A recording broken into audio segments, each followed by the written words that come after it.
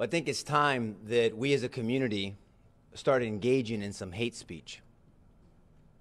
Yeah. I hate murder. Yeah. And it's appropriate that we're in a church for this gathering because Proverbs 6:16 says that God hates the spilling of innocent blood. Yes. He hates the spilling of innocent blood. And it doesn't get any more innocent than a 4-year-old child in his own home. I don't care what the parents do or what people are going to say anybody does. The 4-year-old child did nothing wrong. That is the spilling of innocent blood. Yes, sir. And like the chief said, and we come up here and we say the same old thing and we do the same old stuff, and that's the definition of insanity, doing the same thing over and over again, think we're going to get a different result.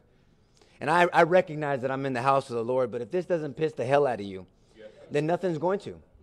I know what it's like to lose my brother. Everybody knows that August 15th, 1996. I didn't go to sensitivity training to understand this. I know what this family is going through. I know the new normal in this family. This affects the whole community because no one's immune from it. Because this can happen in a restaurant. This can happen in a park. This can happen on a highway. And then until it touches your life, then it's just a news story that you can turn away from or turn the page or do something else. This is reality. This is a new normal. I don't want this to be the new normal in San Antonio, Texas, and Bexar County. It's time for you to engage in hate speech. Yes, sir. Hate murder, hate violence, but then do something about it. And with all due respect to my colleagues and my friends behind me, this isn't about gun violence. This is a condition of the heart. This is about violence, and they use the gun. Because you can't change, if you can't change a man's heart, you'll never change the behavior. It's always about a man's heart. Proverbs 23:7 says, as a man thinks in his heart, so he is.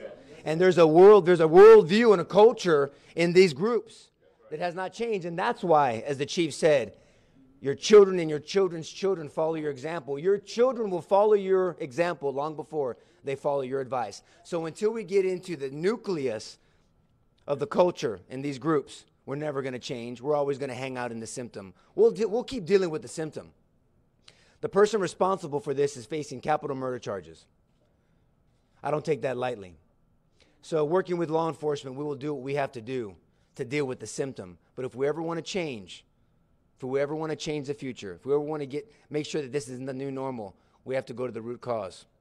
It's time that we engage in hate speech, hate violence, and hate murder.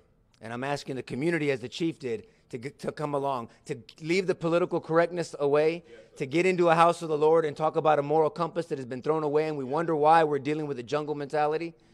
Right? Because everybody's making up their own truth. There is not relative truth. There's just truth. And the truth will set us free, John 8:31 tells us.